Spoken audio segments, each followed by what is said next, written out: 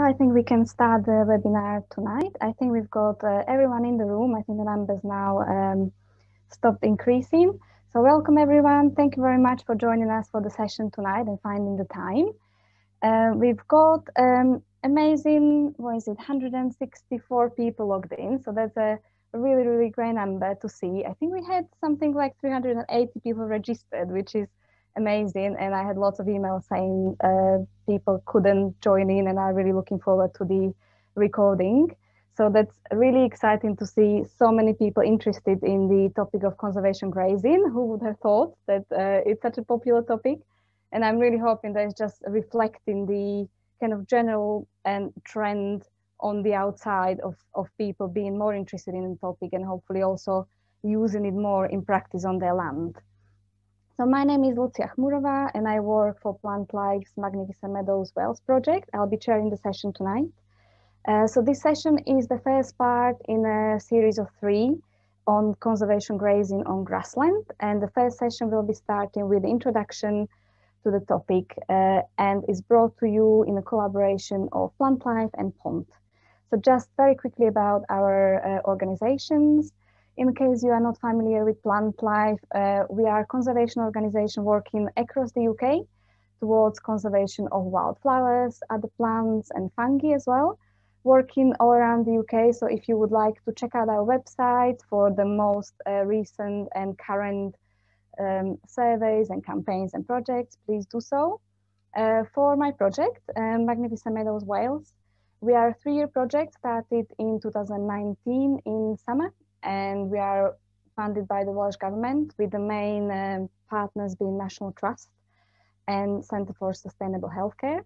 And we are working towards increasing the extent of meadows across Wales, but also increasing the interest and engagement with meadows. So working on various different scales, starting with kind of smaller garden type scales, working with schools, hospitals, but also going into larger scale restorations with National Trust across the country. So this is where this topic of conservation grazing really fits in. And we invited lots of people that are hopefully already grazing or just starting to think about maybe getting into conservation grazing or just out of interest. For PONT, it's an organization that is really bringing together information and knowledge and experience and expertise on farming and grazing all across Wales. They work with lots of different audiences as well, so anything from governmental bodies to farming industries and private individuals, but they're really trying to think of kind of practical solutions with these people that work for all nature, animals, but also people. And they do this via offering lots of professional advice and training and lots of different resources and activities as well. So from PONT, we've got Hilary Kehoe here tonight with us. She's going to be our lead speaker. Hilary is very experienced in giving advice all around Wales and beyond on conservation grazing and in the farming sector. For PONT, she's the lead farming advisor and also in charge of the training program that they offer. And this is a training combination of accredited trainings and also bespoke training. Hilary also farms on her own farm in North Wales and runs business and enterprises from there. So she will be starting off the session tonight, starting with the kind of introduction to the topic. And we also have 3 other panelists here and contributors with us tonight, but I'll leave that to Hilary to introduce them to you. And then at the end, so we've got an hour for presentations and then half an hour for questions and answers at the end. Just a very few technical bits before we start. For those who haven't used the webinar option on Zoom, it's slightly different to a meeting. Just in that when you enter the room, your microphones and cameras are automatically turned off. And also you've got the addition of the Q&A box at the bottom. So if you look at the panel, you've got the chat. So please keep the conversation going there, have a chat there. But if you've got any specific questions to our panelists, please, if you can put them into the Q&A box, you can say who they are aimed for, or if you just have a general question, I can then make a selection and read them out at the end. So yeah, if you can put it in the Q&A box, that will make it really much easier for me to pick them out at the end. We also got Cassie and Emma in the background helping me with just looking after the general smoothness, and they'll also keep the conversation going in the chat, and we'll be putting useful links and contacts for you throughout the session. So yeah, I think that's on the technical bits and introduction. We've got really exciting selection of speakers here with us tonight. So yeah, let's get started. Hilary, over to you. Thank you very much, Lucia.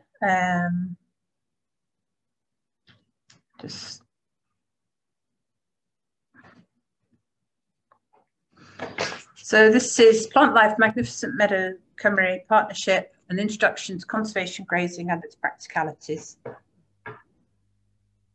So I'm Hilary. I farm with my family in North Wales, where we run cattle, sheep and ponies from our small farm, grazing nature reserves including fungy grasslands, lapwing wetlands, Anglesey fens and sand dune coastal heathland systems.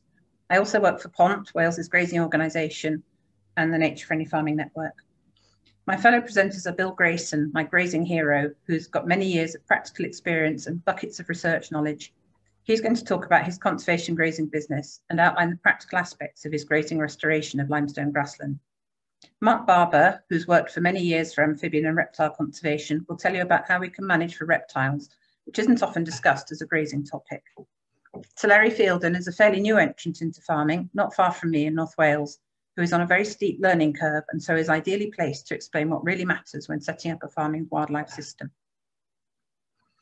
So here's an outline of what we're going to cover this evening, just to give an overview of the steps you need to take to establish and manage a conservation grazing regime.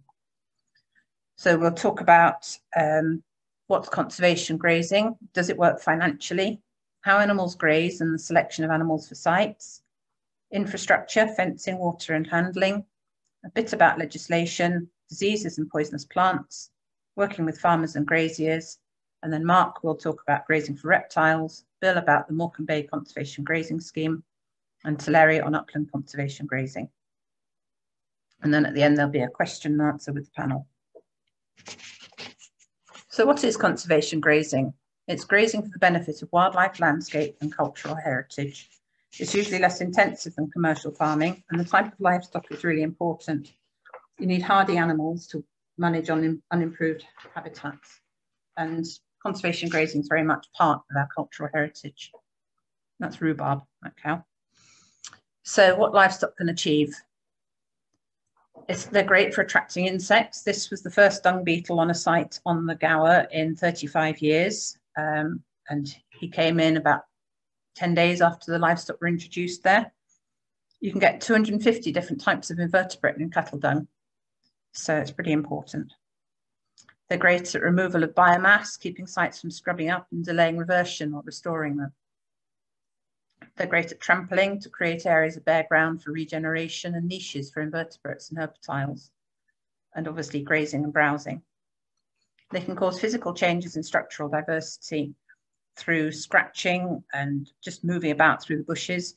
So high levels of that might limit scrub expansion or reduce scrub cover. Carbon cycling is really important these days, and extensive livestock are positive links in carbon sequestration. Grazing is important. It's an essential part of agricultural systems, and it's part of our natural ecosystem. It's created the landscape that we see today, and animals are an attractive part of the landscape. They can be beneficial for people involved with them, stock checkers, and the sort of the mental health of people. We find that sometimes I get people helping me to check my livestock, and they report into me every day. And they say it really helps sort of avoid depression, being out and having something to care for. For access, it's important that livestock use the paths and keep those open. And this is one of the stock checkers. It's important for the local economy. For local produce, we've got reduced food miles if people eat local food, and food produced on nature reserves is free from chemicals and much better for you with higher omega-3s. It's great for fire prevention. Last year there were loads of fires sort of in Llangollen and across heaths and moorlands. And if animals are browsing and grazing and keeping the vegetation down, then there's less chance of fires spreading. And tradition. There's a long history of grazing since the dawn of agriculture, and farms are important parts of local communities. This slide looks really confusing, but I just wanted to put it in quickly because Chris Clark of Nethergill Associates, who is the chair of Nature Friendly Farming Network in England, has developed the less is more principle. So very briefly, the productive variable costs, which are this line here, they're what you spend on feed and medicines, etc., that vary with the size of the enterprise. And once you pass the maximum sustainable output of natural grasslands and habitats of the farm, you end up spending more for every unit of additional production you get. So that's where the line goes up, and they become corrective variable costs. So nature is a stakeholder in the farm business, and we should definitely account for it, because the variable costs are productive as long as the grass that's growing is feeding the livestock and you're not buying lots of extra feed and fertilizer to grow more. Where income and revenue meets the productive variable costs, which is here, is the break-even point.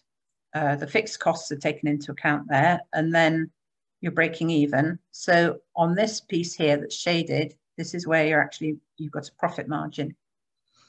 At the moment, farms are supported through the single farm payment, and this line at the top is the revenue plus the support. So a lot of farmers are missing the fact that actually they're breaking even here, and this is where their profit is, because they're seeing the total income, including their support. But support rules are changing in the next couple of years, so I think we need to think about managing without it, or seeing, how it is different. I know that our farm business, farm support is 40% of our total farm income.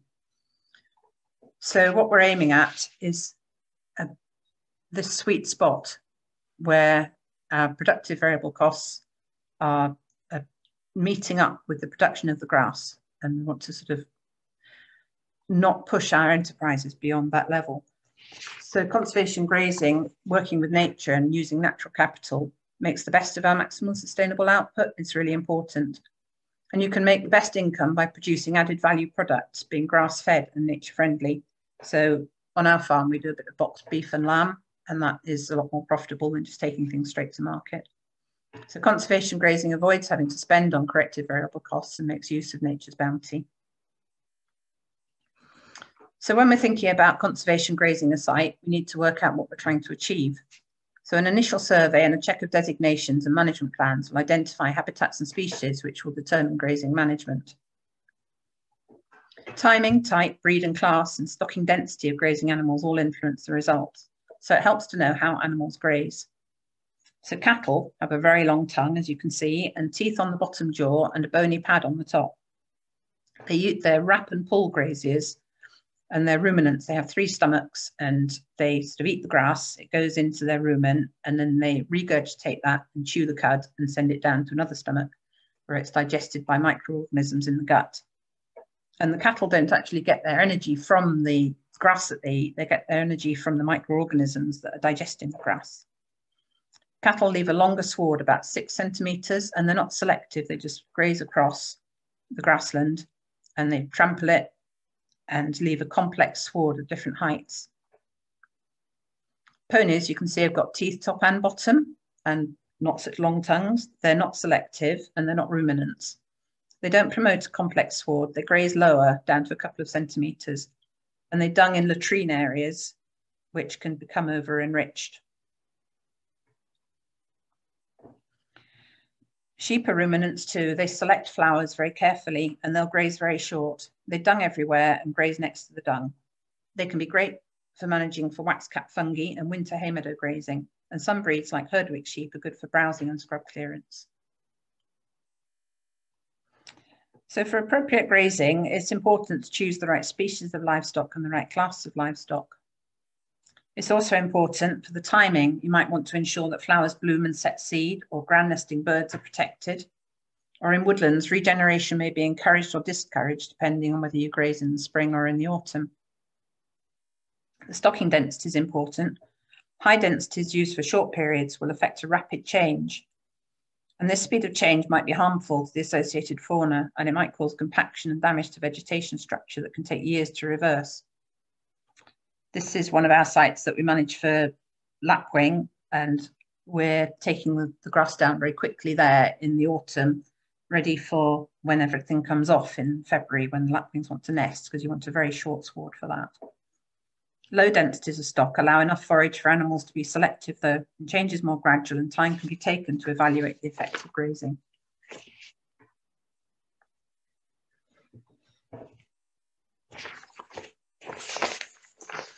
So this is a picture from the Gower on a housing estate adjacent to a common, and they don't have any cattle grids off the common.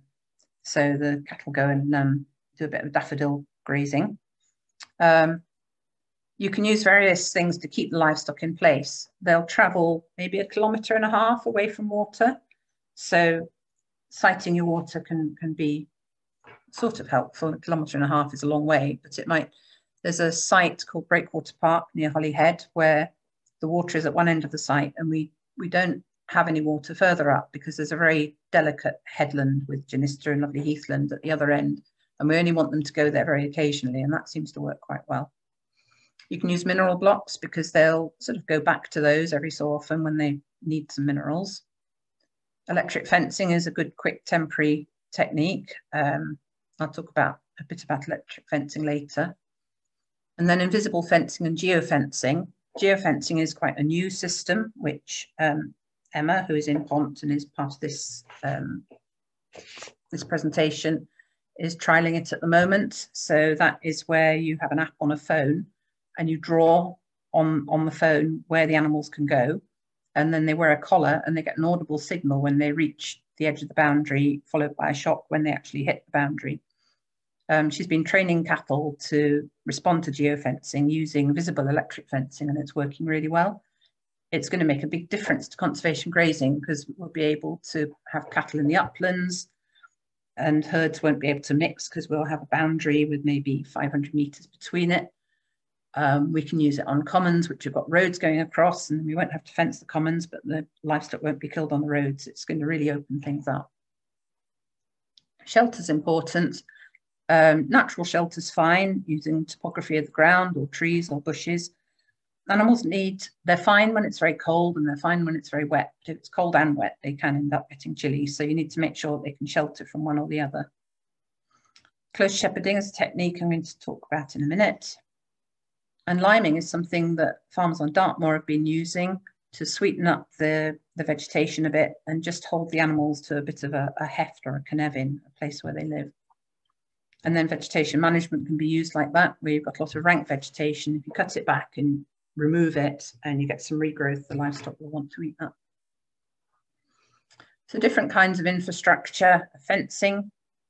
This is chestnut fencing on Breakwater Park, which fits in really well with the landscape and it's quite long lasting. Cattle grids, water installation, handling and loading pens are really important. If you ask a farmer to go and look at a site, he's going to want to know how he can get his cattle on and off it. Shelter and lying up areas. So when you're grazing a fen or something, you might want to think you can just put a fence directly around the fen, but actually you need to leave a fairly reasonable size area for cattle to go and lie, or sheep and ponies to go and lie and chew the cud if they're ruminants, and just not be standing in water all the time. So choice of fencing is dependent on what type of stock of grazing and the aesthetics and the ground conditions. Tunnelized posts, as shown here, are reasonably long lasting. It's best to get the ones with a maximum length of guarantee. Where you've got rock, you can use Clip-X fencing, which is metal posts, and you can put those in the ground using resin to keep them secure. They don't fit in brilliantly in the countryside, but they do last for a very long time. Electric fencing is suitable. It can be temporary or permanent. You have to check that it doesn't short on vegetation. You can get solar or battery units, but they're quite prone to being stolen, as I've discovered.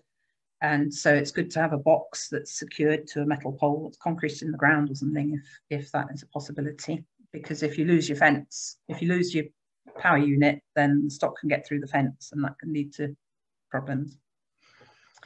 You can use water to manage areas for grazing. On some sites we have troughs, even though there is natural water. On one place, the farmer is worried that cattle next door don't have his level of disease. He's very health conscious, so they're not such a high health and welfare unit. So he would rather his cattle didn't drink water that the other cattle had been puddling in. So we've got troughs, and his cattle go and use them. You can see his Belted Galloway standing and having a wallow, but he'll choose to go and drink from the trough that is just across the field. You can provide water using an intermediate bulk container, a great big juice container, or a bowser with a trough that you just take and fill up. And that can be very handy if quite a lot of sites don't have water. Cows with calves will drink up to 50 litres of water a day, and sheep, if the vegetation's very lush, they may not need any water, otherwise they might take up to 10 litres. And a pony might take up to 23. Bridges can be useful for access and to reduce poaching on wetlands. It's generally a good idea to put a splay mat on the ends so that you don't get a massive sort of area of poaching just as the animals get onto the bridge. If you've got young stock, you might need a rail or a lip on the edge of the bridge just to let them know where it is so they don't get pushed off. But older cattle and sheep usually just wander across and they're usually fine. So a quick look at different grazing systems. Set stocking is where animals graze an area extensively all the time. They return to favoured plants and keep the whole site fairly uniform. So there is a sort of perception that maybe the less palatable species get more opportunity to grow than the palatable things. On a really large area that's set stocked with a low stocking rate, then that's less likely to happen because there's going to be surplus vegetation anyway. Rotational grazing is better for the recovery of plants, and holistic planned grazing sort of uses the rotational principle. There's a rule of thirds where they eat a third of the grass, they trample in a third of the grass, and they leave behind a third of the grass. On the holistic planned grazing, they'll only spend maybe a day, maybe 2 days on a field, which will be quite often electric fenced in sort of strips, and you move the fence up behind the animals so that they don't run back onto the area that they've already grazed. It can result in a 20% increase in production. They don't go back onto the bit they've grazed for about, well, between 40 and 70 days. So the grass gets a chance, the vegetation gets a chance to flower and set seed. It's good for pollinators, and the trampling of the grass into the soil is really good for the soil, increasing the organic matter. Mob grazing, as we discussed earlier, is a way of doing quick vegetation control, but you do have to be very careful not to do too much damage. It can be useful just for a quick clearance of scrub or a particular plant that you're trying to get rid of. Electric fence exclusion can be handy if you've got orchids in one corner of a field, but you need to graze it, then you can fence around those so they won't go and eat them. And then pulse grazing is where the animals just spend a brief period of time, or it might be a few months somewhere. It's quite often used in woodlands where they can change the habitat quite quickly. Woodlands can be quite sensitive. So you graze just for a month or two and then take the livestock out. And then maybe the next year you might miss, or you might graze again the next year and then miss a couple of years. And you work out sort of what sort of grazing you want to do really by what you've got and how you want it to behave, and what sort of wildlife you're managing for. Close shepherding is, we've got 2 sites that we're doing close shepherding on Anglesey. This is Holyhead Mountain, and they have a flock of 250 Manx Lockton and Hebridean sheep. The shepherd takes them up for 80 days, starting usually end of August, early September. It's managed by the RSPB, and when there isn't COVID, you can actually spend the day out with the shepherd if you talk to the RSPB about it. The sheep are interesting in the way they behave in the course of a day grazing. So in the morning, they want high protein, high energy, lots of really good nutrition. So Pete the shepherd takes them out, and he takes them somewhere, and they'll just eat lots of nutritious food. and then they sit and rest. And in the afternoon, all they want to do is fill their bellies. So he can take them when there's deer grass or another sort of plant that they don't usually choose to eat, but they will just fill up on. So it can be a really good way of managing the vegetation that you've got. This is Chris the shepherd on Aberfrau. So this is a big sand dune system with a big road going across, and he shepherds these cattle for 3 months of the year from, I think that's September-ish, for 3 months. The cattle know they go back to pens at night, as the sheep on South Stack do, so that they're hungry when they go out in the morning, and they'll do a good job of managing these areas. I know it's easy to want to bury your head when you're thinking about legislation, but it's something we really need to think about when we're planning conservation grazing. So there's animal identification. So cattle and sheep are ear tagged. They have an electronic tag in one ear. Cattle will have to have that soon. Sheep have to have it now. And just a copy tag in the other ear in case they lose the electronic one. Ponies have a microchip, unless they're semi-feral on a mountain and you know exactly who they are. You can get a derogation, but mostly as soon as a pony isn't a semi-feral pony, then it has to be microchipped and have a passport. They all have an individual number, and you have to report when you move them between holdings and onto and off sites. For ponies, you don't report, but you should have the passport with the pony. And for sheep, they don't have a passport, but you record their movements and report that online or on paper. The Crow Act, you just need to think about that in terms of access to open land, just having to think about signage and management of people with dogs. Other designations such as AONB or wildlife sites or triple SIs can affect whether you've actually got consent to start grazing them. You have to make sure you've got section 28 consent for change of use if you're starting to graze a triple SI. And there might be fencing and infrastructure consents to get for AONBs and wildlife sites. The movement legislation, again, is reporting the movements of the livestock. If you're using cattle, goats, pigs or deer on your land, you need to register your land holding with the Rural Land Registry and get a CPH, a County Parish Holding Number, from the Rural Payments Agency. And to have livestock, you need to become a registered keeper. If a local grazier is bringing their livestock onto your land, they'll need to obtain a temporary CPH number by contacting their local office, and they would be the registered keepers of the land. So then it would be up to them to manage the legal side of animal ownership. It sounds like a bit of a minefield. There's lots of really good advice online on sort of DEFRA websites and your local council trading standards. Horses aren't classified as livestock, and many of these regulations don't apply to them, which makes them a good choice if you're establishing grazing on a site while you work out how grazing will be received. Waste management, that's just if an animal dies on the land, you have to remove it. You're not allowed to just leave it there or bury it on site unless it's very remote or you're on an island. So you need to think about access to the site with maybe a mini digger or a quad bike or something to remove livestock.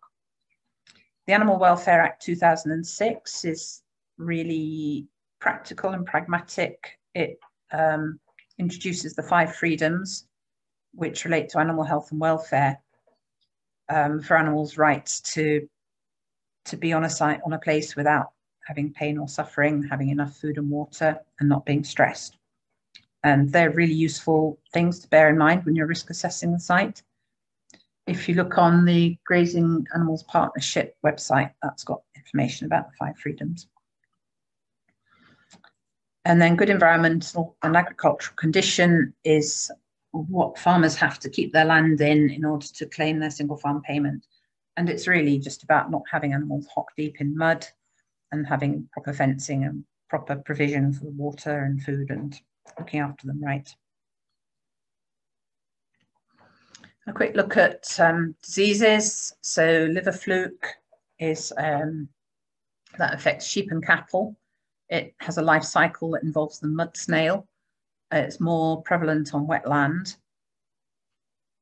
Redwater, again, is another wetland disease. So with liver fluke, they'll get a bottle jaw. They might get a baggy jaw if they've got it, and you can fluke drench them. You can get a fluke forecast online on the sort of animal health website. I'm sorry, I've forgotten the link for that. I'll have to put that up later. Redwater is carried by ticks. It's a babesia organism, and they pass water that is red, and you've got a few days in which to treat them. Once they start doing that, they can recover. You can heft cattle to redwater. So if calves go on a site and get bitten by a tick and infected before they're 6 months, they develop an immunity, which you can then top up every year by putting them back on the site every year. And that's really the best way to manage it, because it's not very nice if they get it. Neosporosis is sort of a fairly recent problem, I think. It's carried by dogs, and it causes abortion and infertility in cattle. So on a site where there's lots of dog walking, we've got a site in Bangor, which we manage for grassland fungi. We never put a heifer that we would want to breed from there. There isn't a cure for it, and you just have to cull any animals that get it. Worms affect young stock more than older animals, and I'll talk about ivermectins in a minute. There we are, ivermectins. So you can treat worms and external parasites using ivermectin, which is a chemical, but it's passed out into the dung for several weeks after they've been treated with it, and it will kill any animals that come and live in the dung or use it.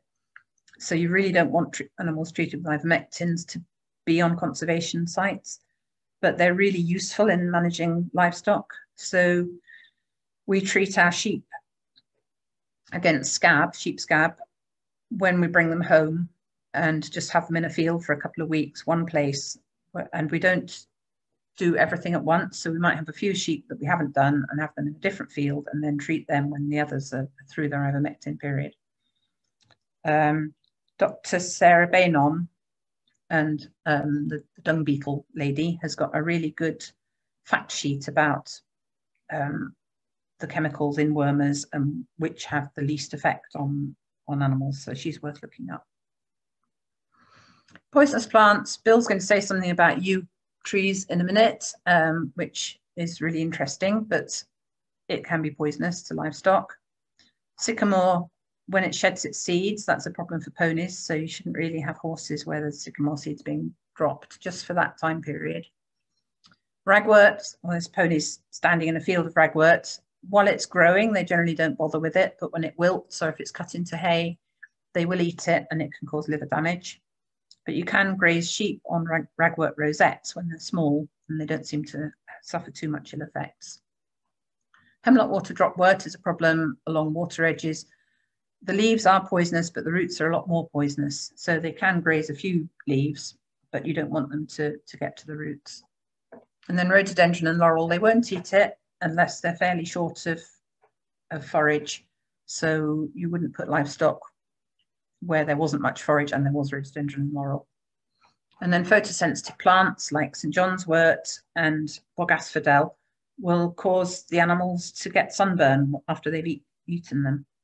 So we've had ponies who get very swollen noses from eating St. John's wort. Cattle leasing is a good way if you're an organisation or you've got a project to get somebody started. So you might have a farmer who's maybe got cattle, but not traditional or native breeds that might be suitable for the conservation grazing you've got to do. And these were bought for somebody, they're Devon Reds, and they were bought because he had, I think he had continentals and he wanted something he could put out on the common. So he had these 5 and he's now bred them up, and there's 35 of them. He's got an agreement for 5 years, and at the end of the 5 years, he can return animals of the same age group as those that he originally had, or he can hang on and have another agreement for another 5 years. It's just a really good way of giving someone confidence to start out on a scheme.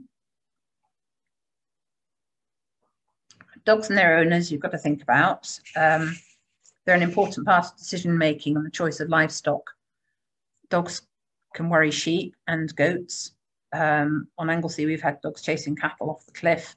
And then on the other side, you can have dogs attacking, cattle attacking a dog and killing the owner of the dog. So it's important on your signage to keep your dog on a lead, but let it go if the cattle come after you without scaring anybody. It's really important to work with the community really before you put animals on a site which is heavily dog walked. Put out a leaflet explaining what you want to do, have an event. We have dog shows on some sites and people come along and then you can talk to them about how to behave, and I sort of do walking with animals, just take them for a walk with the cattle and show them how to behave and how to walk. Friends of groups are really useful. And if you've got a ranger on site and they've got a dog, that sort of helps in getting them to talk to the dog owners. At Kenfig Nature Reserve, they've got the fen orchid, so they've got cattle and sheep managing the sand dunes area for that and the grasslands, but they have a big problem with sheep worrying. So we had a Hooves and Hounds event. We invited people to come and see the sheep, and the cattle and sheep have got collars on, so it's called the Digital Shepherd. The location of the livestock is shown on an app which dog walkers or visitors to the site can log into, and then they can find out where they are, and the site is big enough, it's a few hundred hectares, they can walk where the animals aren't. So that is working quite well.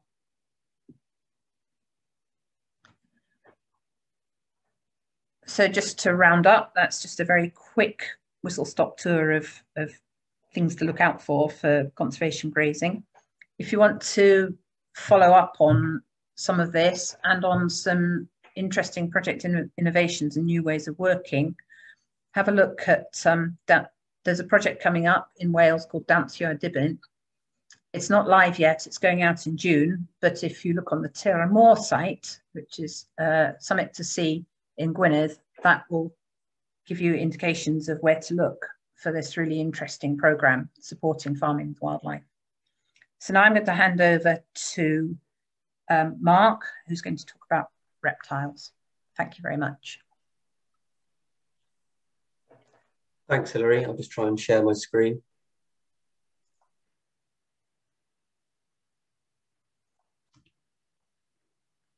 Brilliant. So I work for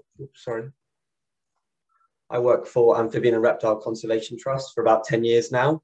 Currently on our Connecting the Dragons project, which is a National Lottery Heritage Fund project across southern Wales. And so I've just got a quick 5-minute slot just to try and get the conversation going about considering reptiles, but also amphibians when managing grasslands and thinking about grazing. So I've got 3 things I'm going to quickly talk about. So firstly, it's just to say that reptiles love scrubby edges. So bracken, gorse, heather, bramble, that's their kind of preferred habitats. And so kind of this ecotone between the shorter grassland, the ranker grassland, and then going into this scrubby habitat is really what they prefer. And so clearly you don't want this habitat everywhere, smothering all of your important grasslands, but it would be really great if people think about it as an important feature in itself, not just for reptiles, but also for all wildlife, you know, small mammals, birds, they all really love it, and it's really important. So yeah, I'd really encourage people to make sure they don't feel the need to push it too far off their site and leave some areas. And so when really reptiles aren't the biggest fan of grazing, it's a tricky balance to get right, and often incorrect grazing for reptiles can, even if you've got some scrubby habitat in the corner, often they can kind of remove that kind of structure, that edge between the shorter and the scrubbier vegetation that they like to bask on and live in. So you do have to be quite careful. You can look at the Reptile Habitat Management Handbook for more information on that. The other point I wanted to make with this particular topic was about, Hilary mentioned about animals needing somewhere to lie up. And obviously that's really important, that they've got somewhere dry and safe to sit and chew the cud. But often, on some sites anyway, you do have to be careful with this with reptiles, because often these higher raised features can be really important, especially for one particular species. So the adder, which is actually now the UK's fastest declining reptile species. We're really worried across the whole of Europe and the UK, they are drastically declining. And one of the features that's really important for them are their hibernation sites. So unfortunately, they're really hard to work out where adder hibernation sites are. But basically, the only way to tell is if you see an adder basking in the early spring, or kind of any time between October to about mid-April. If you see an adder basking then you know it's on or near its hibernation site feature. And ideally, if you do have adders on your site and you can get some, either do the surveys yourself or get some support, try and locate these important features and make sure they don't get too poached or trampled or laid on by livestock. The second point I was going to make is about ponds. So often you have ponds next to your grasslands, or you want to create, or people often want to create or restore ponds next to their grasslands, which I definitely recommend everyone does if they don't have a pond on their land and it's suitable. The best source of information for this is from the Freshwater Habitats Trust and their pond creation toolkit. And there's a couple of really good diagrams in there which is relevant to this talk, because often people think when they've got a pond, they need to put a fence around it to protect it so it doesn't get overly grazed or interfered with. But actually, that's kind of the opposite thing you want to do. You don't want the edges of the pond to become too poached or too overgrazed, but grazing is critical to keep ponds open, because you don't want too much scrub and you definitely don't want any trees around a pond, because it shades them out, which makes them less biodiverse. And then also the leaf litter falls in, which makes them full of nutrients, which you also do not want. So I think there's just another diagram here showing you how a pond can succeed so much quicker if you do not have allow some sort of grazing on it. And poaching, I was going to mention as well, really important for a lot of certain invertebrate and plant species. So a little bit of poaching is good, but not too much. And then my final point I was going to make was about rotting piles of vegetation and how important they are in the landscape, and especially for grass snakes, because they need this heat generated by the rotting vegetation in order to lay their eggs. And unfortunately, this feature is their kind of limiting factor, and there are less of them around in the landscape than there ever were. So I'd really recommend if people do have some vegetation arisings from management of their land, that they utilize them for these piles. You can use manure, spoiled silage or hay bales, any sort of vegetation cuttings really. And if you're really lucky, you'll get all the females traveling several kilometers from around the landscape and using these piles. They're an amazing, beautiful creatures to have on your land. And so yes, ideally in a nice scrubby corner is the best place to put them. Bigger the better, topped up every year. And hopefully my colleagues will share a link in the chat box, which will give you more information about that. So that's just my quick whistle-stop tour to hopefully get you thinking about reptiles more. Please do look at our website for more information or get in touch with me. And hopefully in the future, we can have a longer conversation about reptiles. So that's it from me. Thank you. Try and stop sharing my screen now, if I can. Oops. Yeah. Thank you, Mark. That was really great. I think the next step is Bill. Yes. Hello, everyone. I'll just share my screen.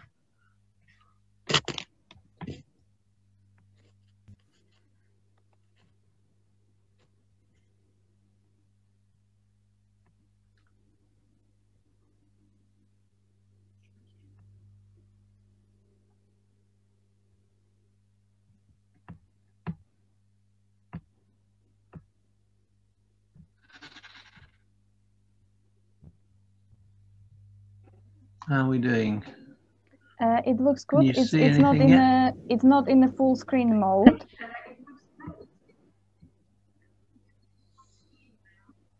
No, okay.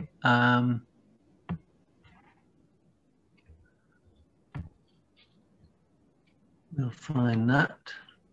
There we go.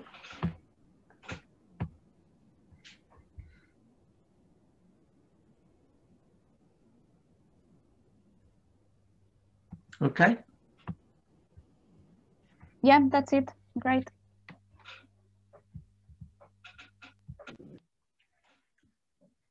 Is that all right? Okay, great. Okay, well, this is us, Morecambe Bay, and the sites that we graze in this area. Just a quick run through.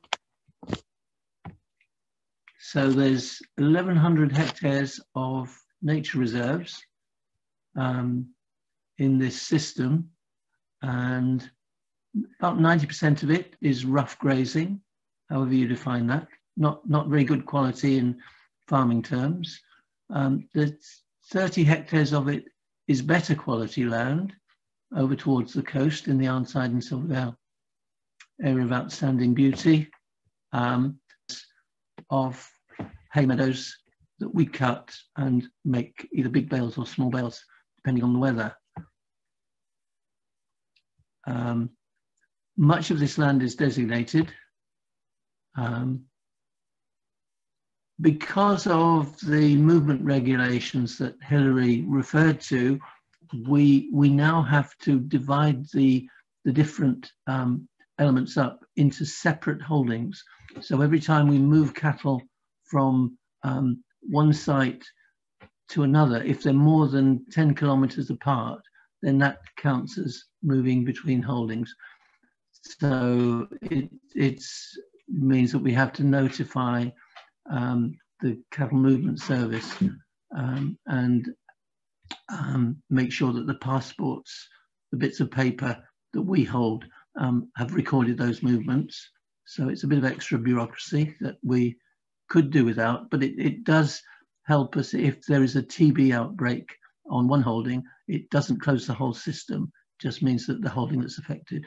There are 15 different landlords, all the usual suspects, the wildlife trusts and the RSPB, Natural England and the Forestry Commission, and one or two private landlords as well. The designations, 620 hectares are National Nature Reserve, and we rent those either from the Forestry Commission or the or Natural England, and most of the rest is designated site of special scientific interest. Of course, the SAC designation, the European Habitats Directive, is no longer extant, so we can forget about that. Not that it reduces the significance, the importance of the site. I wanted to focus on a specific example to illustrate some of the complexities that arise when trying to organise the management of the livestock. This is Warton Crag, a site close to the edge of Morecambe Bay, in the Arnside and Silverdale area of outstanding natural beauty. This is what it looked like in 1911. Mostly open grassland and scree, bit of limestone pavement on the top, not very much woodland or scrub.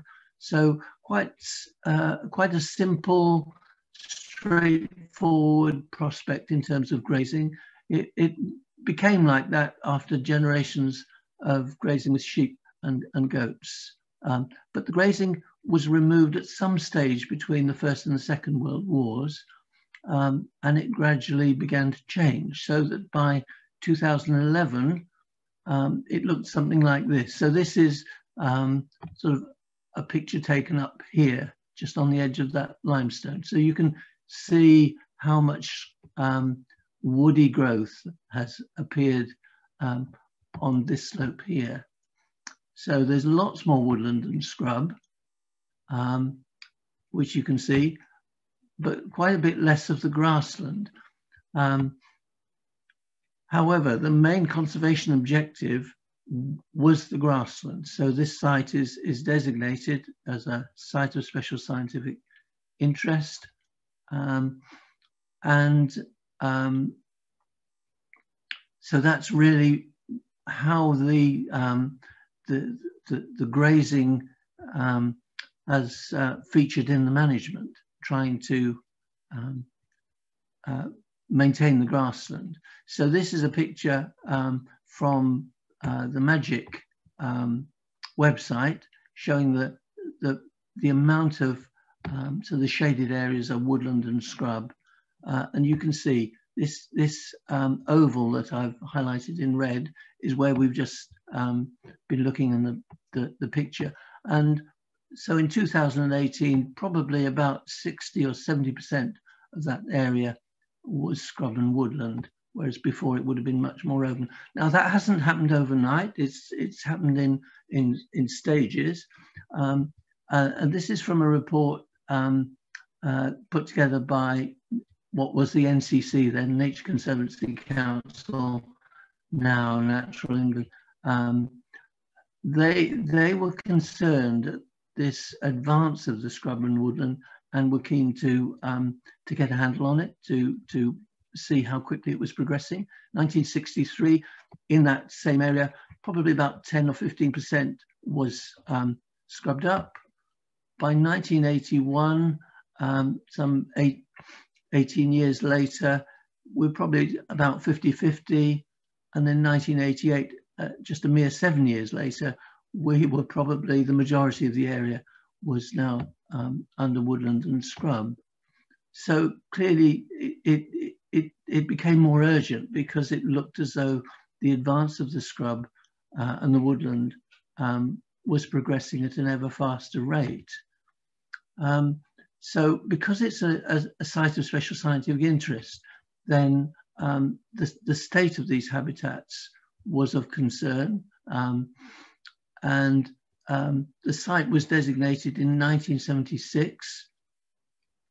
And these statements of condition are done on a regular basis over a number of years. And this is the current assessment, showing that most of Warton Crag, the areas of SSSI, are actually in favourable condition. So that's quite encouraging. The site itself was also listed in something called the Nature Conservation Review, a publication came out in 1977, where the senior scientist at NCC, Derek Ratcliffe, I guess he would have visited all these sites or had information about them and made an assessment about how well they were doing. He recorded that Warton Crag was grade 2, so not quite top notch in terms of its conservation status. He described the features thus: floristically rich in the limestone grassland, with a mix of typical species that would be appropriate for a grade 1 site. He noted also that there was a lot of woodland and scrub, and presumably he didn't feel quite comfortable with that. He went on to say that there was a complex mix of heterogeneous and disturbed habitats, which he clearly didn't like, and that was his reason for nominating it as grade 2. So, you know, this complexity was seen as something that perhaps was not quite suitable for an SSSI that was nominated for its grassland interest. However, in the latest condition assessment carried out by Natural England, it does note that this is actually the best quality limestone grassland in Lancashire. So that maybe emphasises that it is important. You can check, and I put the link to that designation, that condition assessment, which you can just look up on the website to see how it's doing. So the site is in an agri-environment scheme, a countryside stewardship hire tier, and this is the map showing how that complexity is represented within the scheme. clearly it's a very complex business to try and map all these different habitat elements and make sense of it. So it's hard to describe it, and it's probably even harder to manage it. I mean, how do you apply a management regime that will cater for the needs of all these different? So there's deep beds of bracken in the middle here. There's scrub, the kind of thing that Mark was just explaining might be good for reptiles. There's quite dense closed canopy woodland around these edges, and then the nice bits of limestone grassland are just on the thinnest soils. So this complexity is perhaps more easily described in the term wood pasture, which is in effect what the places like Warton Crag have become. So when the cattle are introduced, they graze the whole lot as a mosaic, as a complex. And you can see here are some cattle doing just that, moving between the trees, a bit of browsing, a bit of grazing. These calves are learning right at the start of their grazing careers just by watching. So wood pasture is a term that we like very much because it just encapsulates that complexity and that mosaic. It maybe provides a more straightforward approach to the management of these complex sites, which we can see as being based largely on natural processes. In effect, it's not quite rewilding, it's more of a renaturing, allowing nature to make more of the decisions. We have to be able to monitor what's going on in these different elements, and the focus on somewhere like Warton Crag might be on the grassland, and we could see very quickly after the grazing returned that it was beginning to change. So the grassland at the start would look something like this. This is mainly Sizzleria, blue moorgrass, a characteristic upland limestone grassland species. And you can see elements of scrub establishing and beginning to take off. So this was at the beginning.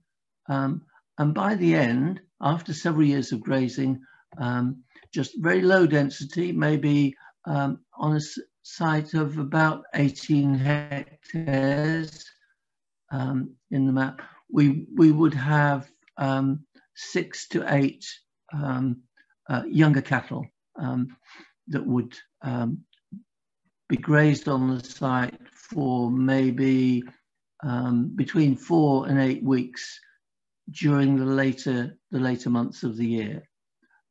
So that would allow the plants and the insects to complete their life cycles during the growing season, and then the cattle would come in and eat off the ranker stuff. But even with such a lax grazing regime, the grassland was able to benefit and gradually for the dominance of the grasses to be reduced and other plants to compete and establish. And now and again we see some really nice flushes of something quite special. This is northern marsh orchid, and that has a habit of turning up even on these dry limestone grasslands. So the cattle are the main management tool. They do 3 jobs. They graze the grassland, they trample the bracken, and they browse the scrub. Here we are encouraging them to come into an area of bracken, to trample it, and you can see they've made some quite serious impacts. They're coming for water there, and we are giving them some supplementary feed here. So it makes the job of managing them much easier. We can call them, they're waiting for us to arrive, and when they hear us, they'll usually come and find their way down to this one spot rather than us having to go trailing all over to find them. But we may need to carry out some interventions, coppicing some of these areas of scrub which are too tall, too dense for the cattle to have any impact on. And then this is particularly targeted at the fritillary butterflies, the high brown fritillary. There's also the pearl bordered fritillary on this site. And what we're looking to do there is to promote the establishment of colonies of common dog violet, which is the food plant for these fritillary butterflies. Without this kind of management, then the bracken and the scrub would just be too dense and too shaded for the violets. But a little bit of intervention like this will promote the establishment of the violets.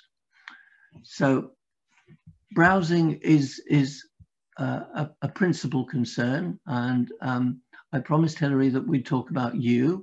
Yew is a feature of many of these sites. It's certainly present on Warton Crag, and the cattle are very keen on it. However, it does provoke quite a lot of concern because most people are aware that it is toxic. However, we've learned not to be concerned as long as the cattle have other sources of nutrition that they can return to. So they'll go and browse the yew for a little bit and then go and eat something that's less toxic. Hazel is present on site. You can see that this one's been quite actively browsed on repeated occasions, so it helps to suppress that. Hawthorn, because of its prickly defences, is much better defended. We see much less impact on that. And here's an animal, one of our beasts, going after the berries in the autumn. So browsing is a key behaviour for these cattle. We think of them as grazing animals, but we know even where they have some good pasture, as in this picture on the left, where they have access to browse, they will quite routinely go over and browse. This is blackthorn, so again it's a well defended, got some very fierce spine, but they still insist that they're going to have access to it. This is a cow, and you can see just behind there, its calf is following suit, learning the ropes, learning those behaviours. And so there must be something in the browse that is quite specific in nutritional terms that they're looking for. Hilary referred to the cow's tongue, and I think that's probably its principal asset when it comes to browsing, because we see them use it to pull the branches down so they can eat them. We're keen to promote this behaviour. So in the winter, if we have calves, then we'll cut bits of ivy and feed them, and that way the calf learns from a very young age the benefits of eating woody plants, following in the path of its mother. So it's developing browsing as a culture. And if you can see this video, no. So what you should be seeing is a fairly good example of browsing in action in a fairly extreme way, but it's not functioning. Never mind, I'll go on. So just a quick roundup by showing you how this this culture works within the rest of the system. Here we are on Whitbarrow at the northern end of the site, and then Ingleborough over here, much less woodland, but the managers at Ingleborough are keen to see a lot more trees beginning to establish, and that's exactly what is going on. Down here we have Hutton Roof, which is another lump of limestone just running along the side of the M6. And again, that's very much wanting to go in the wood pasture direction. Here we are on Hutton Roof, looking back towards Morecambe Bay, round the corner as it were. There's Wharton Crag that we started off with. There's Arnside Knot, another very similar lump of limestone. And in the valley here, we've got some mossland, hail moss, an area of wetland, fen and bog, which we also graze. So the cattle are moved around these different sites, always being grazed at low intensity, low stocking rates, and just being given plenty of choice. We keep traditional breeds, native breeds, the Morecambe Bay Conservation Grazing. We are a business. We have to generate sufficient income from this way of working in order to keep us going. There's suckler cows, native breeds. Red poll is the primary breed. We also have shorthorns and a few blue greys, although gradually they're being replaced by the red poll. The cows rear their own calves, so all the milk that they're producing goes to the calf, and they grow quite well, which is important because come the winter they have to stay out in all weathers, so they grow a reasonable hairy coat, which gives them some extra insulation. But basically, they're living for most of the winter on the milk that their mothers are providing, plus this not very nutritious looking grass, but they seem to do all right on it. In the second year, as weanlings, they have to take off on their own and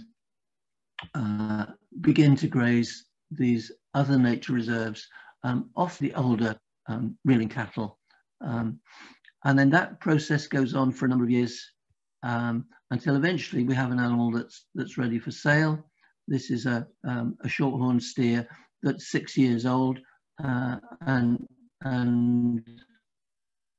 time for him to go. We then think about finding a market.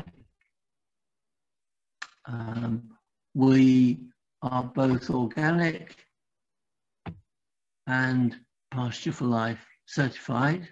So both these, we think, are important elements, certifying the right aspects of the way we manage this. You can check out the standards on the Pasture for Life website, and hopefully you would agree with me that they are a very good match with the conservation grazing requirements. Similarly for the organic, the two complement each other very well.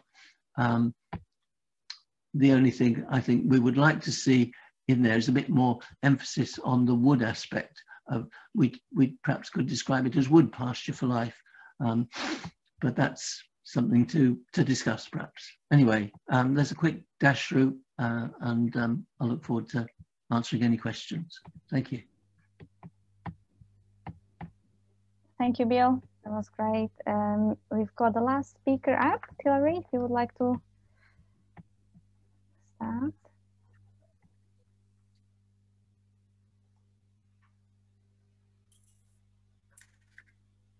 Thank you. Is it all right if Cassie, you're going to share my...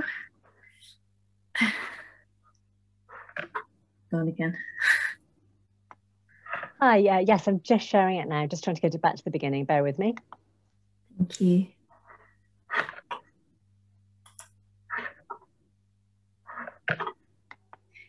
Oh, the joys of Zoom.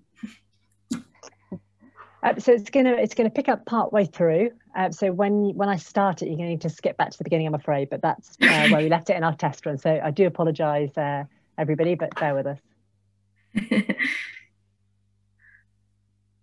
Getting a sneak preview. Have you got control now? I have. I'll see. If need be, I'll start it here. It's fine.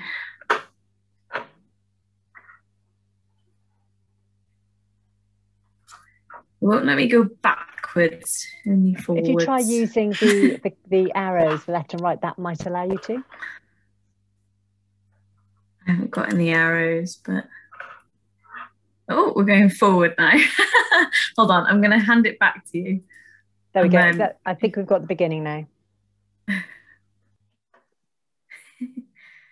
Brilliant. Thank you.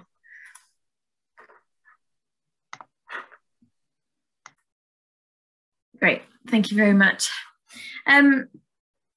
Yeah, so good evening, everyone. So my name's Teleri.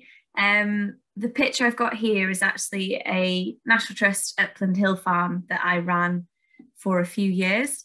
And basically sort of conservation grazing and farming for nature in general has been my route into farming, I suppose. I haven't grown up on a farm. I'm sort of a new entrant, I suppose. And actually this has been how I've managed to get opportunities on farms. And the farm here in the photo, Llandisav, started out as a scholarship, and then I ended up running it for 3 years. We grazed the cattle, a small group of Welsh black cattle, right up to this snowy ridge line here up on the left. And the other place, I've worked on farms since I was quite young, really, sort of offering to or sort of volunteering on other people's farms. And I also worked on a farm in the Rhone Alps for a while, where they had very much the Hafod-a-Hendra system, or transhumance, where you take the stock up the mountain in the summer to graze off the sort of alpine meadows. And I suppose that's my first lesson that I would say that I've learned. The lady on the left riding there was my boss, Mark Worthington, and she very much inspired me. So I think, like Hilary said at the beginning, that Bill was one of her grazing heroes. I think it's really important to find people or organisations that can inspire you, and that you can ask for advice.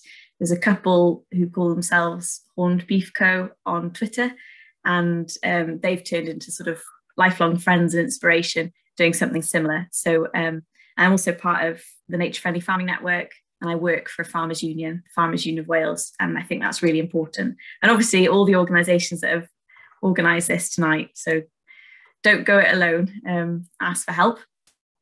So we are now very proud tenants, and we've got a 10-year FBT with the National Trust.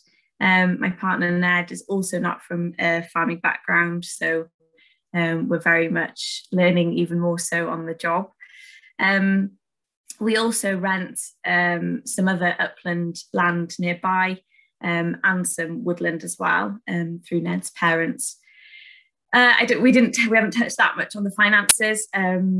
As new farmers without no land or much capital behind us, we are both still working off farm, and I think a lot of farmers have to do that these days.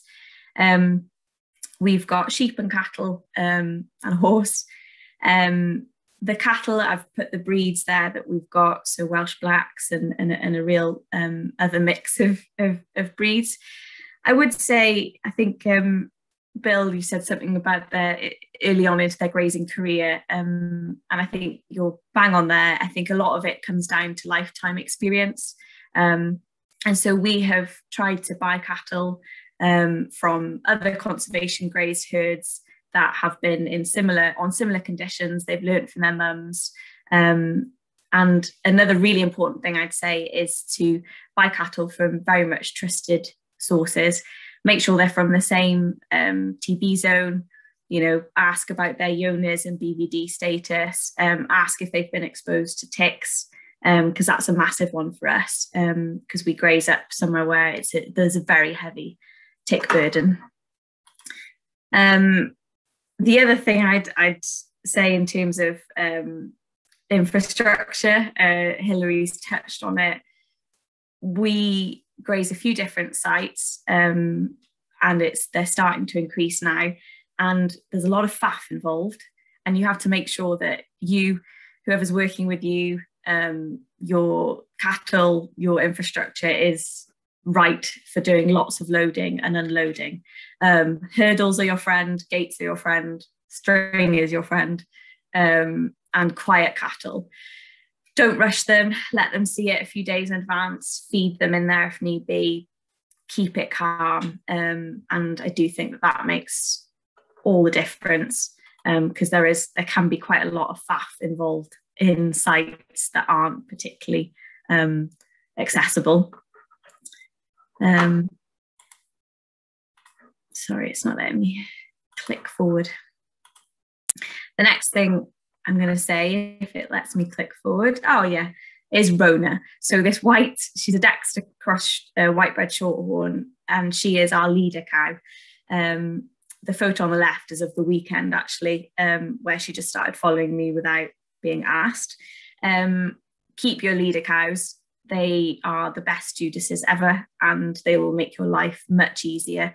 Once you've got one that you've discovered is a little bit more bolshy or likes feed a bit more or is a bit noisier, they are very useful. And you can see here, she actually walked the rest of the cattle up, higher up in the upland grazing that we've got. We were actually hoping they'd stick around in the woodland a bit more, but she marched them off.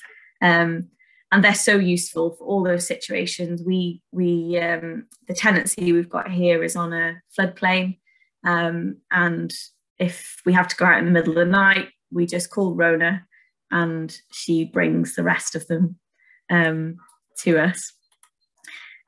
The next slide, if it will click on, is about wood pasture.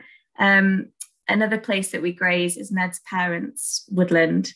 It was originally meadows, and then it was conifers, and then it got planted up with broadleaf and is very, very thick. Lots of saplings, or lots of trees now of the same age. And so it has required quite a bit of extra cutting through and clearance, and then we followed on with the cattle. And that's been really satisfying to see, because like Bill was saying and Hilary was saying, with the grazing, the browsing, it's really interesting. And they've been just licking like pulling the ivy off the trees like spaghetti. Really great to see. The only thing I would say, especially in places that are full of brambles, is you can spend half your time searching for the cattle.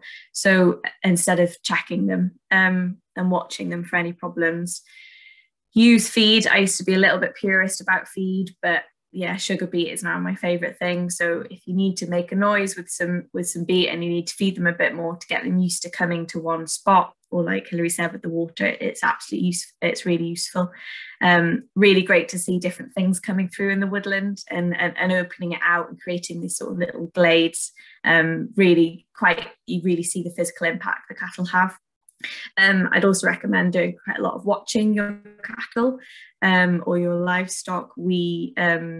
It's hard for us a little bit, because both of us work, or many people do work off the farm as well, but you need to make sure you have that time just to watch your stock and really notice if anything is going on. I try and speed up because I know there's quite a few interesting questions coming through. I would also recommend anyone who's been offered places to graze in the summer, work back from winter, because it's very easy. We've got lots of different places as options in the summer, but in the winter, we don't really have the right sort of housing for our stock or the money to invest in it. So our cattle have to be outwintered. And the only suitable place that's got some grazing is also a floodplain. So we have to make sure that we are not going over our carrying capacity, and that we can support everything through quite a long, cold Snowdonia winter if need be, and that we can get enough silage or hay in if necessary. So just work it back. And also that applies to your constraints with time as well. You know, if you're working off farm, where you need to travel to, work it back logistically, because a lot of it does come down to logistics at the end of the day.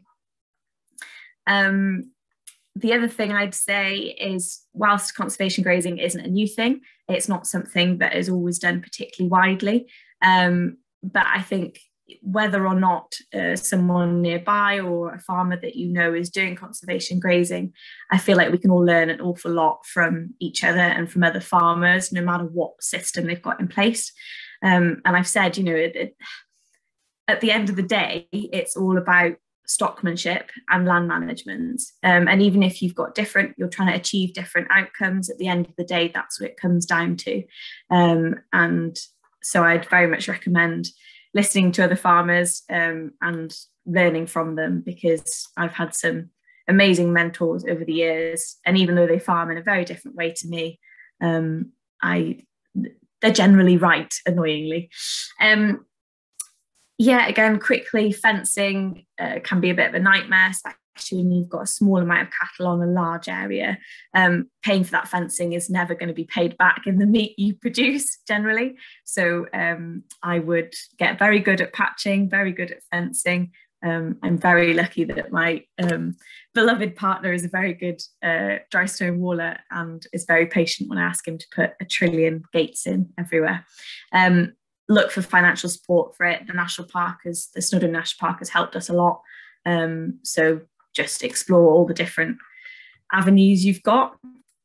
The next thing, if it clicks on, make sure that you enjoy it, because I have met some people who the idea of it is wonderful, it appeals to their ethics, it appeals to what they want to do, but at the end of the day, if you're not happy enough to trudge around after cattle for hours on end and deal with the faff of loading and unloading and midges and brambles, you're not going to enjoy it. So even though this is the Instagram photos that everyone sees, it's not always the reality of it. So I think you have to really you have to enjoy it. Otherwise you won't put the time and the effort in to make it a success.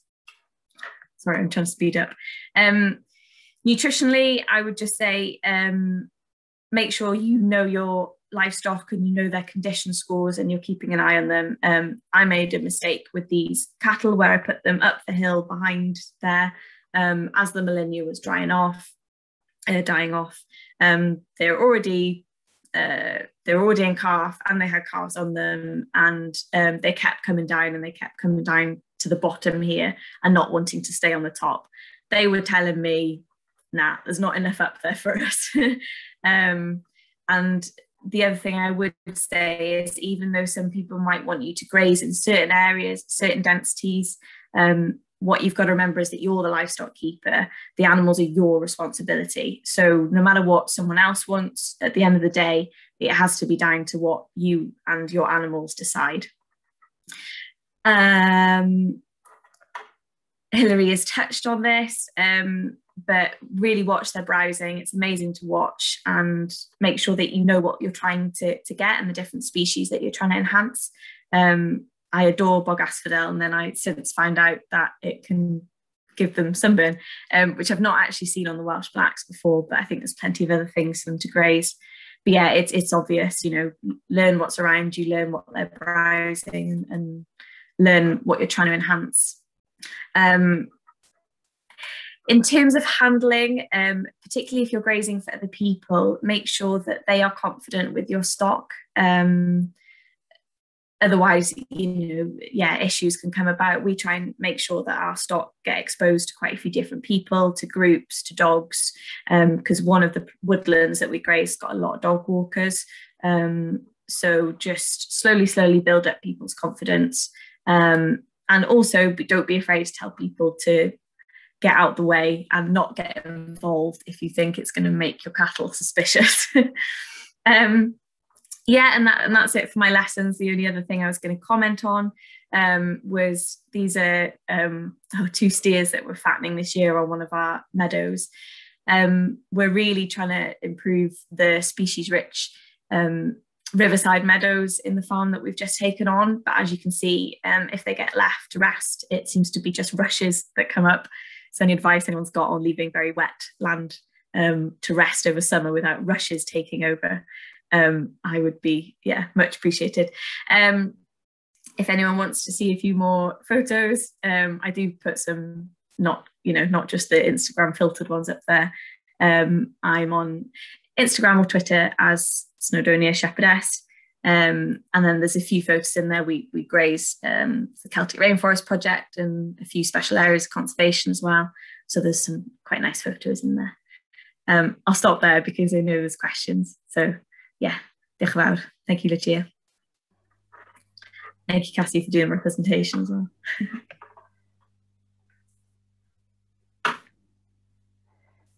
Great. I think that was all the speakers done. Thank you so much, Hilary and everyone else for doing your presentations. They were really great, very different to each other. So I think that gave you a bit of a range of examples. Hilary giving a really good introduction to the practicalities, and then we had some real examples in the real world on how these can be actually applied on land. And also really good to hear about different species that we don't maybe often talk about, that you might want to consider when you are preparing your management plans. So yeah, we've got quite a few questions in. I know it's 7:30, but all of the panelists agreed that they can stay on for a bit longer. Teleri, are you happy to stay on as well? I couldn't ask you while you were speaking. So we might just extend the session for half an hour and finish at 8, sorry, if everyone is happy with that. Of course, if people need to leave, feel free to leave. We'll just continue with the questions, and whoever wants to stay can stay on.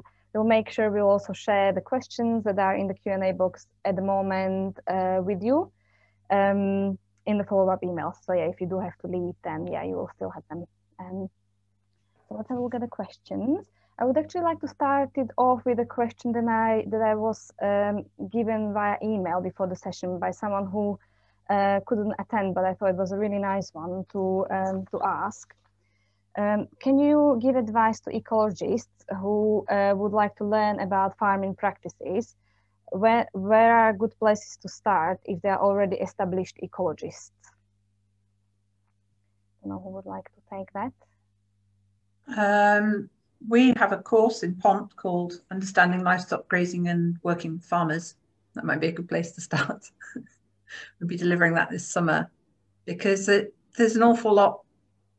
There can be a big divide, can't there? A big sort of chasm between ecologists and farmers, and they both treat each other with a bit of suspicion. But actually, there's plenty of common ground. And if an ecologist can learn a few farming terms and what we want to talk about, that can be really helpful. And you know, there can be a blending of interests over time, definitely. What do you think, Bill? Yes, I think so, and presumably the changes that are in prospect with the move away from area-based payments to public money for public goods, then farmers will be keen to learn from ecologists and environmentalists generally. So it should be a two-way coming together from both sides, hopefully. Great, thank you for that. So in the Q&A box, we've got a few questions. Are the cattle managed as suckler herds, and how do you define high and low density? Yeah, I guess that's two questions. So ours is a suckler herd, and as I explained, the calves stay on the cow at least for 10 months, and occasionally for quite a bit longer if we're prepared to let the cow have a year off from breeding. Then we sometimes leave the calves on so that they suckle for much longer periods, and we find that the longer that the calves are suckling, then the better they grow. So it's not that we're necessarily losing out on the numbers of calves we're producing, but that's compensated for by the fact that we get better quality calves. So when they are weaned, they're bigger and fitter and better able to meet the challenges that they go off to face on these nature reserves and the rather rougher ground. Our cattle are a suckler herd as well, and once we've weaned the calves, probably it's about 9 or 10 months, they might go and manage hay meadows or the fungi land and until they're a bit older, same as Bill does really, and then they follow the cattle around on the rougher stuff. And how do you define high and low density? We've got something like 22 cows on 80 hectares on the fen. So that's a cow to 4 hectares, which is similar to what you've got, isn't it, Bill? The last time I did a tally, I think our overall stocking rate was below 0.1 livestock unit per hectare. And when you think that for a dairy herd, it might be as much as 2.5 livestock units per hectare, then clearly there's a big difference. But there's everything in between, and in conservation grazing, you're trying to set the stocking rate at a level that is commensurate with the requirements and the capability of the land. So you wouldn't expect to be getting anywhere near the average stocking rates for a commercial farming system. But having said that, you know, at certain times of the year, on certain types of better land, even on a nature reserve, you might be getting up to, say, something like 1 or even 1.5 livestock units per hectare. But that wouldn't be sustained for very long, because you'd be monitoring the vegetation to make sure that you were able to adjust the grazing or remove the livestock at the point that they were beginning to have negative impacts. Yeah, we're very similar. So about 0.2 livestock units a hectare, but exactly as Bill said, during the summer months, some of those are only there for a few months. Some are on other areas for much higher density. So I've done suckler herds before. These ones were very much at the beginning of our farming journey here on the new tenancy. So they will be a suckler herd at some point. Thank you. The next question, I think this is a good one for Mark. I think it's more of a comment, but you might have some suggestions for this. There was a question coming from Rachel saying the problem with leaving scrubby edges is that it makes hedge management difficult. Do you have any suggestions for this, Mark? Yeah, well, I guess it's a tricky one, and it depends on your land and how much space you've got available. But I'd say that, you know, having buffer strips along the edges of your hedgerows could, you know, there's no reason that if you do need to get in there to manage your hedges that those scrubby edges couldn't be knocked back at that particular year, wherever your rotation is in terms of hedge management, or obviously allowing your hedgerow to grow up bigger and not cutting it every year and then just laying it every, you know, 3 to 5 years could also work. So I guess, you know, but if it's not feasible to have the scrubby edge along that particular hedgerow, then see if there's another location on the farm or on the land where you could possibly put it, I guess would be my advice. I don't know if anyone's got any other comments about that. I think it's very much down to the individual, isn't it? Some of us are more relaxed about those things. For us, of course, because we're tenants of conservation organisations, then we're very much dictated by the management requirements for the land, and in some instances, the site manager who wants to promote to create those more dynamic edges has removed fences and just said, well, let the cattle go where they want, to create a more dynamic interaction, the kind of thing that you were describing, Mark. So if that's what the site manager wants, then, you know, we generally say, okay, that we'll give it a try. Okay. Okay, thank you. Hopefully that answered the question. I think that was a really good suggestion. A question from Ross. Do graziers need to keep movement records if they graze on land that is adjacent and touching SSSIs? If the land is not theirs, then they would have to record their movements to the land. Yes, because it's between a holding. So if it's going off your holding onto a next door SSI, then it's moving to another place. I'm guessing if it's the other case, if they are just next to SSI, I'm guessing this is like concerns in causing maybe some damage, but if it's their land. So say for mountain common grazing, you don't need to record the movement if your farm is next to the mountain when your sheep go up. But if you're just a bit down the road, then you do move that. So in that case, you wouldn't need to. And in that case, the SSI in the mountain doesn't belong to the commoners. So it would also depend whether it was a common. So if the land in question is part of your holding, then you're not required under the regulations to keep a record. But even if that's the case, I would argue it still makes sense to keep good records of where your livestock are going within your grazing system, so that maybe a few years down the road you can't remember how you were grazing it back then you would have that record to refer to, and you may find that there are some interesting lessons to be learned just by looking back over how you've done things in the past that would help you to organize things better in the future. So we have a spreadsheet where we can see at a glance where all the animals have been on a week by week basis throughout the year. And you know, it's very useful. It's quite tedious having to update it, but it's actually proves to be very useful.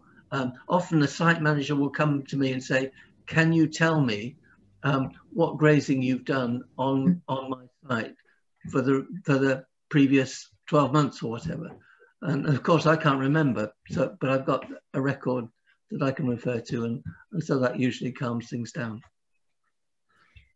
Just add something that we found, movement licenses aside, with grazing, and I think the question was an SAC, we had to get a PDO consent, so potentially damaging operation for grazing cattle and pigs in the SAC. So even though it was under our management, you still had to get that from, in our case, it was NRW.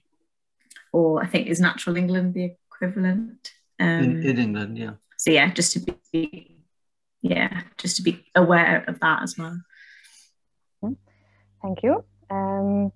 This is a really great one, I think, for anyone that is kind of thinking about starting on the journey. If you're a landowner, how can you find out who could graze your land or particular areas? Is there a website or a forum where farmers can say they have X amount of cattle or sheep at the certain times of the year for rent or loan, or is it more word of mouth? I've only ever heard a word of mouth, but Hilary might know. Yeah, you usually just sort of find out that land is available, don't you? And you know, if I would sort of talk to people locally, because if your land's around you, it's much better to have somebody nearby that doesn't have to travel miles and miles to put their stock on. Yeah. Try the local smallholders group, try breed societies. So if you think you want Dexters on your land, try the Dexter Cattle Society, and they'll tell you if there's somebody local. I don't think there's the Nibblers Forum, I suppose, whether that could be used, Bill. You can talk about that. And it is used from time to time for that kind of thing. But the trouble with Nibblers, of course, is it has a wide remit, and you know, there's no certainty that you're going to reach somebody who is near enough to help you. Local auction marts are often, you know, they'll have a notice board where you could just write an advert explaining that you've got some grazing, and that may attract some interest. I would say that when you're setting up grazing with somebody, that you must prepare a grazing license that you both agree on the sort of the terms of the grazing. So how long it's for and what the maximum number of animals is and who's responsible for the fencing and who's going to check them. And that sort of thing is really important. Okay, great. Thank you. There was lots of really good suggestions. I guess this is maybe slightly linked with cattle leasing. Any more information on that? Well, we've started one of our agreements with Natural England through a leasing agreement. It happened to be for the Ingleborough Reserve, which was a long way from us, and it would have required quite a significant capital investment on our part. So they were keen to secure our services, and so it was, as Hilary said, a very good way of tempting someone who's maybe not finding it that easy to help. So the arrangement there was, just as Hilary said, Natural England paid for the purchase of the cattle. We took them on; they became part of our herd, and in fact, we've now ceased that relationship. And when the time came for us to halt the lease, we also gave back the cattle, or the equivalent live weight in cows, if that makes sense. So it's an arrangement that does work really well. And I dare say between us, Hilary, we could provide some example agreements of what would. Yes, if somebody wants to email us, like we've got cattle leasing agreements that have been checked out by a land agent to make sure everything's okay. Good. Mm-hmm. Yeah, so if you Cassie can share Hilary's email with you as well in the chat, so you can contact them directly about these documents. Are there welfare concerns with the invisible fencing? These are known in the dog training world to be unpleasant tools and best avoided. Emma can answer that one.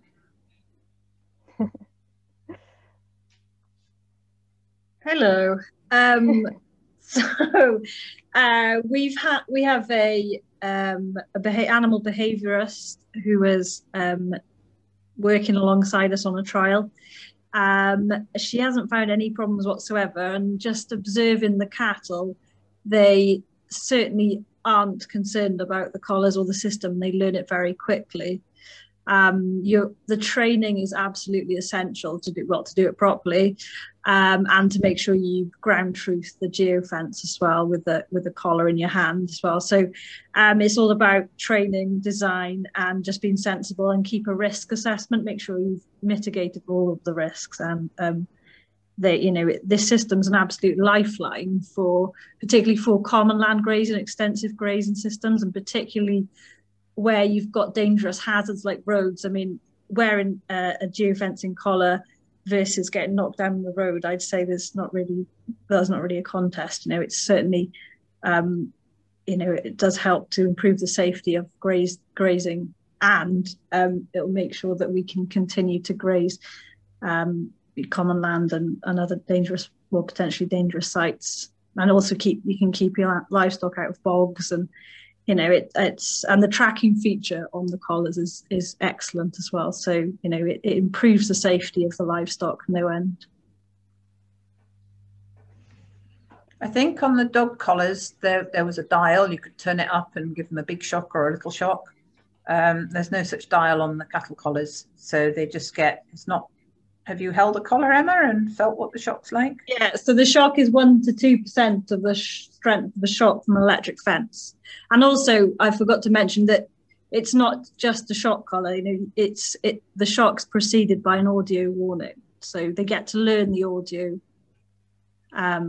the noise, and then they don't. That they know that they can avoid a shock by responding to the noise by turning away.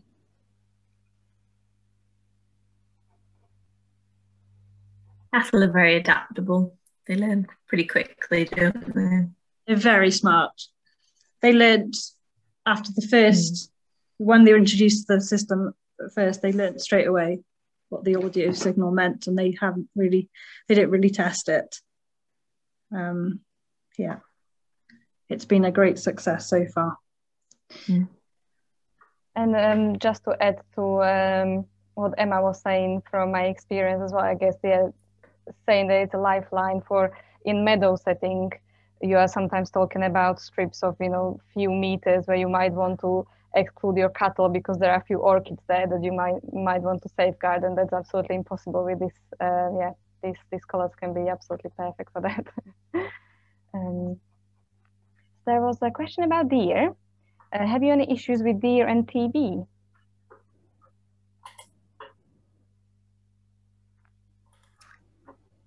We don't have any deer around here, but obviously, yeah, they can carry TB as well.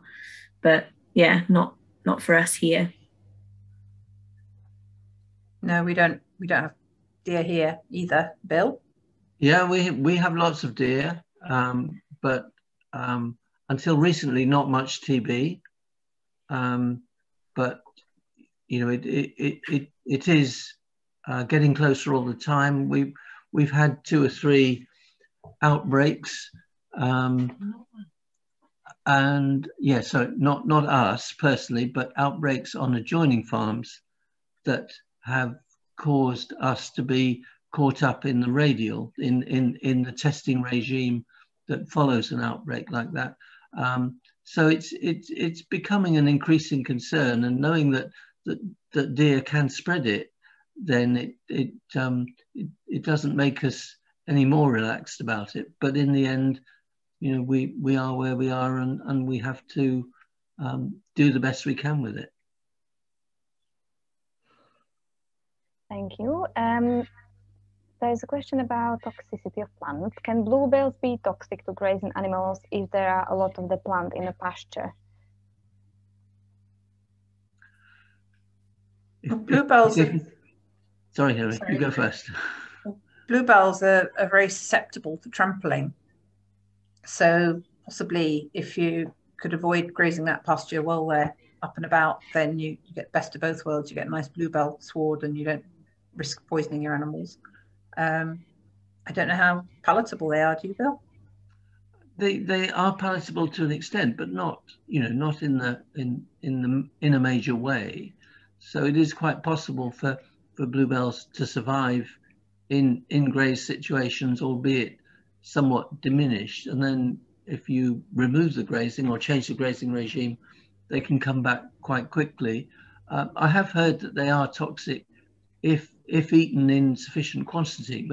The old adage that the poison is in the dose is a good kind of summary of how the thing works.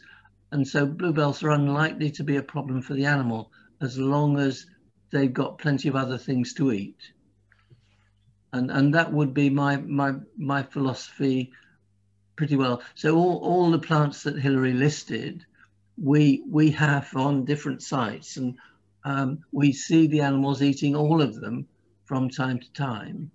But as far as we know, none of the problems that we have encountered are in any way associated with eating any of those plants. Great, thank you. I think maybe we've got time for, let's do one more question. And I know there were some, they were quite, we already talked about the age of calves when they start grazing and the kind of stocking density, but Emma might be able to answer a few more on the Q&A if she can. I'll ask one that asks about wood pasture. How would you create wood pasture upon existing lowland permanent grassland? Bear in mind all grass farm with sheep and cattle. Probably you'd have to start planting some trees. Wow. So it will be, it will be about designing a system, and there's lots of information on the internet about how farmers have gone about this. In fact, there's a very good example, PONT Bren. Are you familiar with that, Hilary? Yes, oh, a little bit, yes. So that's often held up as a really good case study. It's a sheep farm where the owner was very keen to go down this route of having more trees, and so that would be a good example, a good case study to refer to get some ideas. I mean, here we don't really have that problem, you know, that the trees seem to want to come of their own accord, and it's a question of sort of managing that process in a way which doesn't give way completely, so that we lose all the grassland and the other habitats. So it's a slightly different, but I guess if you're starting from scratch, you have that opportunity to design a planting pattern and a species composition to suit your situation. So you would look at the soils, you would look at what species are appropriate for that context, and what other objectives you may have. I was just going to add the woodland that we graze was a planted woodland back in the 80s, early 90s. It was felled conifers and they planted it out with broadleaves. The only thing I'd say is not to plant too dense, and also to try and let quite a lot of natural regen come in as well. Ned's dad, who planted them, is a little bit disappointed about how a lot of extra regen came in, and it's really, really thick in some areas. So it's made quite a sort of they're all very similar ages and stages, and so actually we're cutting some of them down to allow the cattle in. So I think I'd just say, if you're starting from scratch, allow some regen and keep mixing it up, keep cutting some areas back and some not, so that it's not too uniform, I suppose. Okay, thank you very much. If anyone, if there was nothing else to add to this question, then I would like to wrap it up tonight. So thank you again very much for everyone joining us, and for all the speakers for really amazing and interesting presentations. I hope that you found it inspiring and interesting. I definitely learned a lot myself. And just to say that we will be sending a follow-up email. It should be coming out tomorrow from Zoom, so you will have the recording there if you wanted to share it with anyone, or we'll also put some extra links there to the projects that were mentioned. And I mentioned before, this was the first part out of 3 in a series. So the second part is going to be exactly in 2 weeks. It's going to be Thursday, again, starting at the same time at 6 o'clock. But perhaps we should leave 2 hours for the next one, just seeing from how many people are interested and from so many questions. The second question will be led by Emma Douglas, another member from PONT, and we'll be looking into a bit more detail into the types of breeds and exactly what breed is good for what setting and what outcomes. So that's the second part of the series. I think Cassie was already sharing the registration links with you in the chat, so you can register there. And again, we will be promoting it on our social media, so you can also see there. Just very quickly, last thing, that there is a super quick survey. It should just pop up when you once you finish the session and turn the window off. I haven't tried it before, so hopefully it will just appear. And it's very quick, only 3 questions. So if you've got a minute just to let us know how you found the session, that would be really great. And I think that's it from me and from us for tonight. Thank you very much and have a good evening. Bye. Bye, everyone. Bye. Thanks very much. Bye.